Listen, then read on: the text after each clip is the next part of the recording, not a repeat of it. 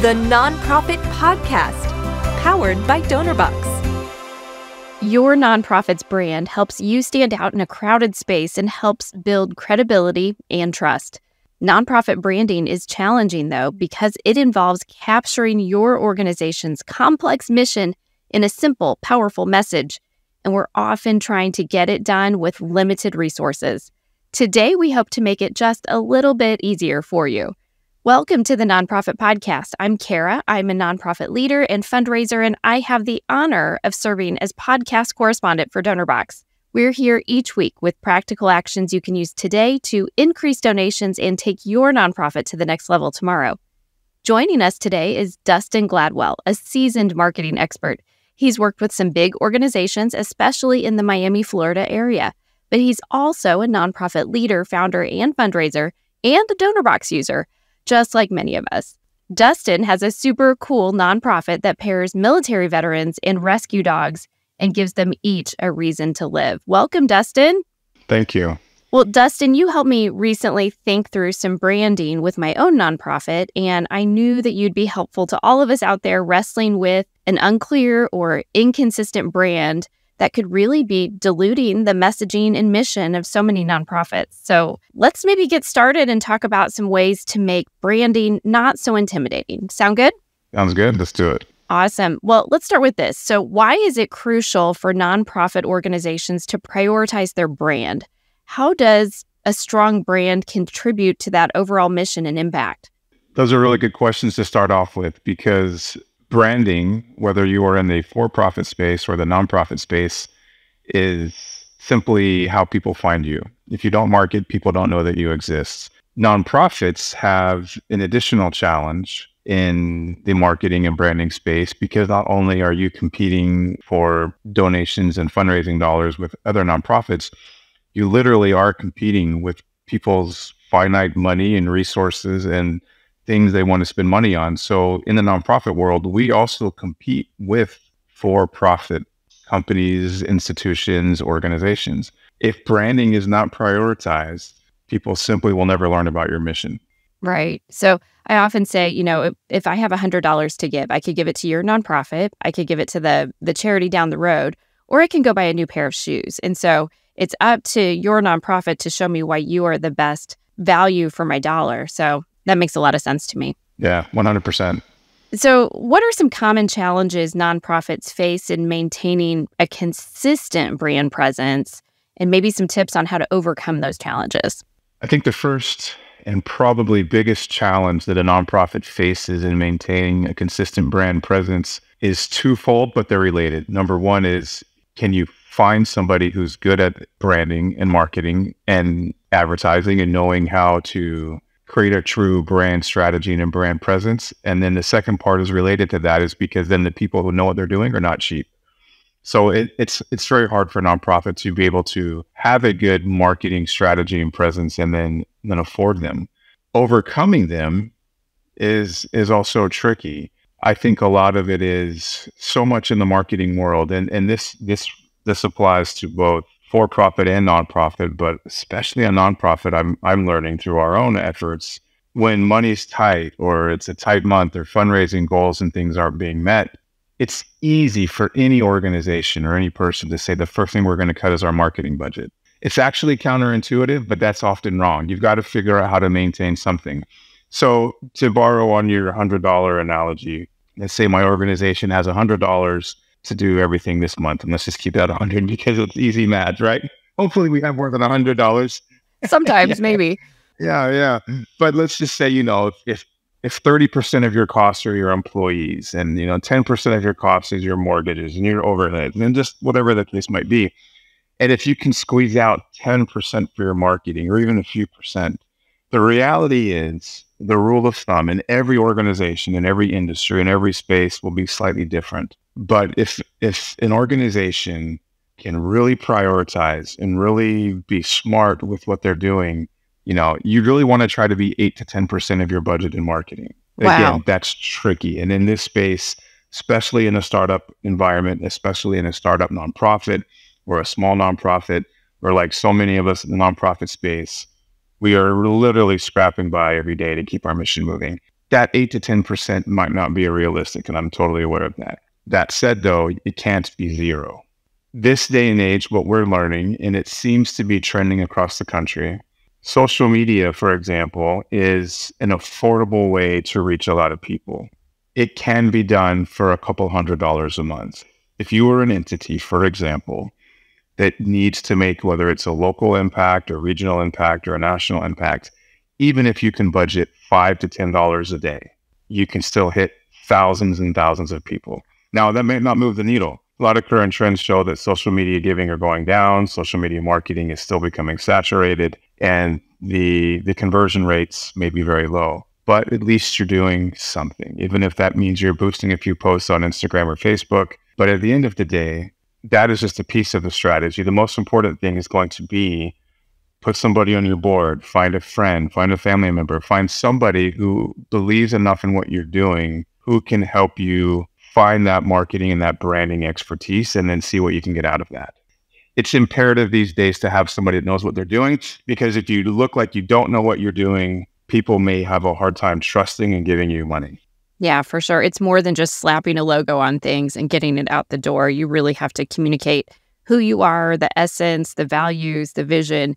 And it would also be helpful to have, like you mentioned, on your board, someone that can advocate come budget time for the importance of adding marketing within your budget. That is brilliant. Yes. You need somebody who can wear that hat, because too many of us try to wear too many hats. Yeah. And if you're not good at that one, and that's the thing, we all have to figure out what we're the best at, right? It's like and so many nonprofits fail because we all are passionate about what we do. We have a cause, and we literally look at it and say, we're going to change this little piece of the world that's important to us. And it's amazing, but it might not mean you're good at the sales side. You might not be a good fundraiser. You may not be good at marketing. You may not be good at everything, but you're wearing a lot of hats. The hats that count the most are the ones you need to find the most help with. And I think this is one of them. For nonprofit founders, fundraisers, whomever, looking to enhance their brand, do you have any practical tips or action steps that you can recommend they take, even if we're not skilled in that area? There are a lot of good resources out there these days. That is one of the benefits of having so much information at our fingertips. You know, there are a lot of good resources online. There are good things out there like Masterclass. It's an amazing product and service. There are things like this podcast and tips and guides and PDFs, and you and I have shared them as me being a Donor Box customer. Find the resources, find the people that obviously do know what they're doing, and see what tools and tricks and tidbits you can glean from that information. Again, I know that's kind of maybe a general and a broad answer, but you have to start somewhere. And that might even be just educating yourself enough to learn something new, to then know what you need to go find. So, quick personal anecdote with our nonprofit. So in addition to our canine program, we also have an equine program that we use to help veterans, because horses are also another amazing tool as animals to help create this healing journey.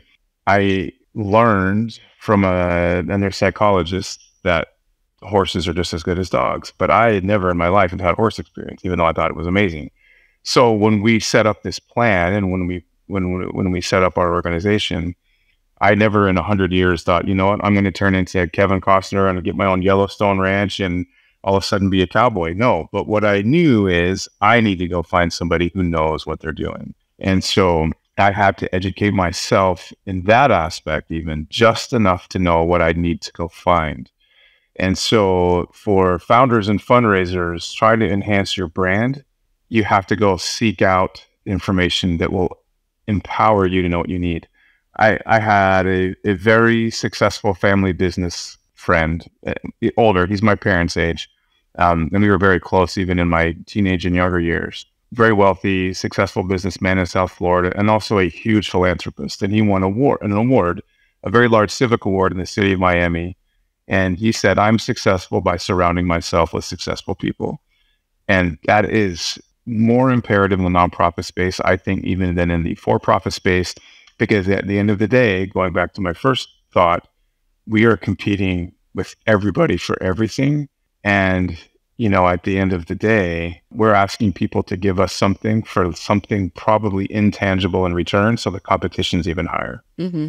I had a misconception about branding. I kind of thought it was all about the logo. And working with you, Dustin, I learned more about what it means to embrace brand values and a brand archetype and things like that. So you shared with me some things that I've learned and now come through my writing. They come through my images.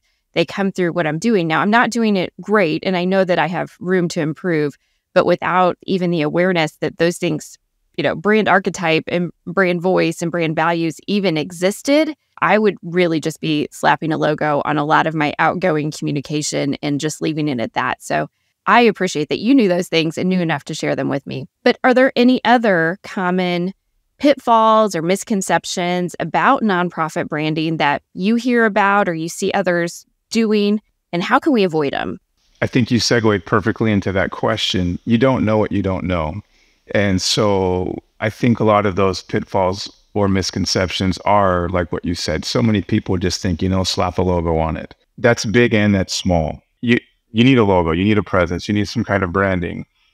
One of the things that I encourage people to do, both in the for-profit space and in the nonprofit space, is it's a very simple challenge. It's a very simple test, and sometimes it's easier said than done. But if I were to show your logo and show your branding and show your messaging, whatever your marketing and brand presence are in the world, but I removed your name, would somebody look at it and think that you're somebody else? That is brilliant. Yes. Like I worked in the cruise industry there in South Florida for a while too. I've worked for two of the biggest brands, and a couple of those cruise companies, they're Fortune 500 companies. Sometimes we fall into what we call in the advertising world, the sea of sameness. And then in reference to the cruise industry, you go, haha, pun intended, right? The sea of sameness. Let's look at two cruise companies that compete out of the same city for the same cruises around the world. If you took the name, the printed letters of your name off, and you only saw the visuals, would somebody be able to tell Royal Caribbean from Carnival? Oh, if the answer is no, then that brand message, chances are, I won't make an absolute, but chances are it failed. Same thing for us in the nonprofit space, because again, we're competing for every extra dollar that somebody has. Does your branding stand out? How do you make sure that your messaging and your cause and your mission shine? Well, it has to be that you don't just think I'm slapping a logo on it. It has to be, what's the perception? So then to your point about when we looked at some of your branding, what do you want people to think? What do you want people to feel? In our case, even more. And these days, people want to see authenticity. And that's candidly been a struggle we've had in our nonprofit here, Charlie Might, is sometimes because I bring this background, we've gotten some feedback saying, oh, well, your content and your branding and your marketing and your website and your stuff looks so good. We think you don't need any money because you guys must have a ton of it. It's like, well, that's actually not even close. Don't go. We need your money. Yeah. We just know what we're doing on that side. But people do want to see authenticity. They do want to see the message. And so the way you craft your voice and the way you craft a brand persona, and for people that don't know what a brand persona is, it is a fictional archetype. It is the kind of feeling that you want people to elicit. Like we use the example of, the everyman archetype might be Target and IKEA, and everyman meaning it's accessible to everybody. It's you go to that store, you go to that location, we have something for everybody. Everyone's welcoming. Everyone, there's a solution and something for there. We look at brands like Apple and you go, oh my gosh, they're genius. They're creators, they're tech, they're savvy. Harley Davidson is what we would call the archetype of the rebel. And rebel doesn't mean bad guy. It just means you do your own thing. And when everyone is zigging, you're zagging and you're going against the grain and finding ways to stand out.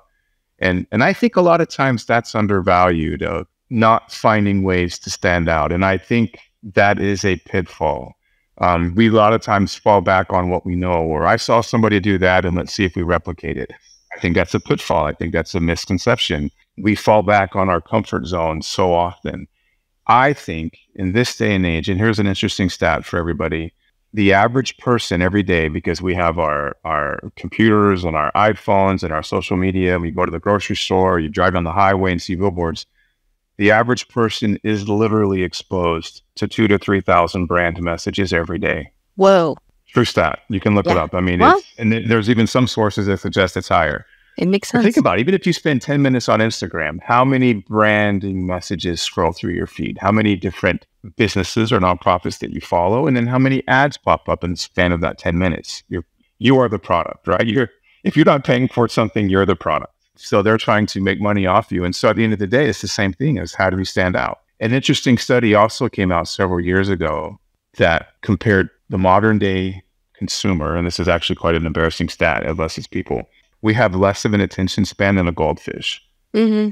Yeah. Biologically, the goldfish can pay attention for like 7 to 9 seconds. When you're on social media or trying to capture someone's attention, you have like 3. Mm-hmm.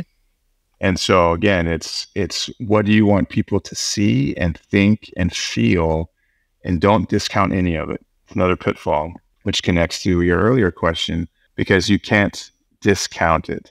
And so if we're building on this and we know that we need marketing, we know that we need someone to help our branding, we know that we need somebody who's capable and competent to help us make a decent brand. And that doesn't necessarily mean expensive. Capable and competent does not necessarily equate to expensive.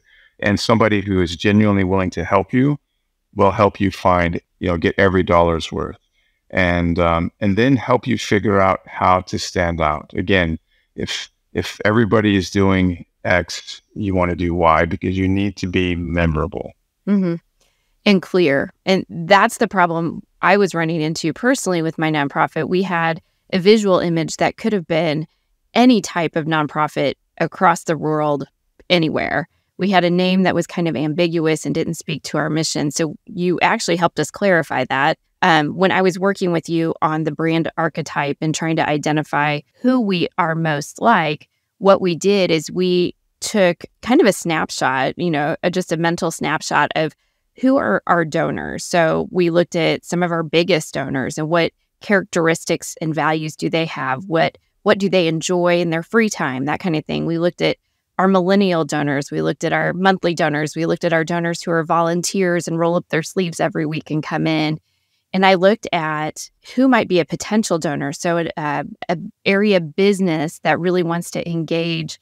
So I kind of wrote all those out and thought through what is the one thing that they have in common? What is something that they all value? And we kind of embraced the everyman archetype.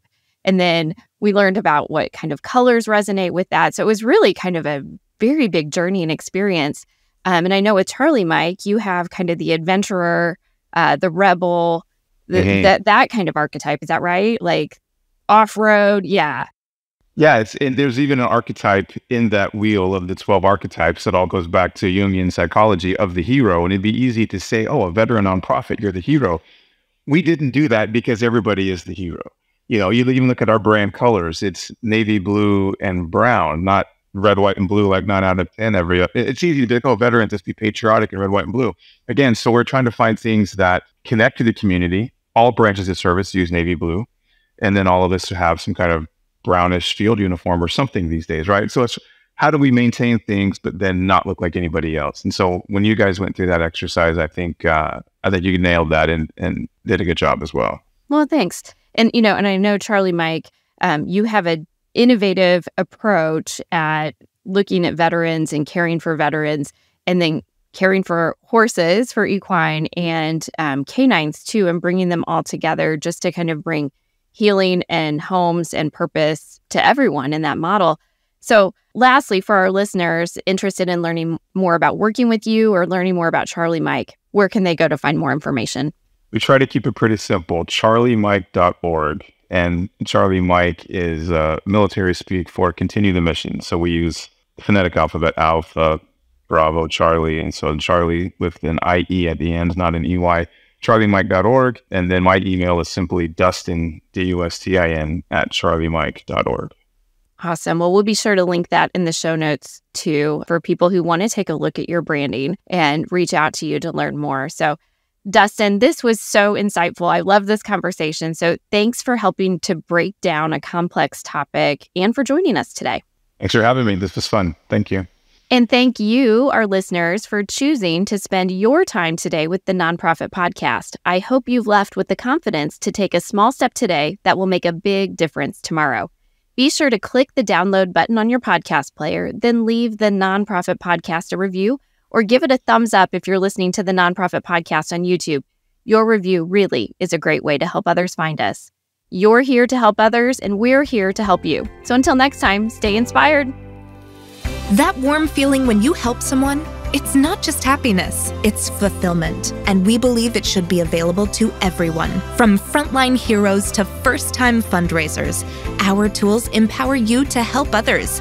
This is our mission. This is DonorBox, helping you help others.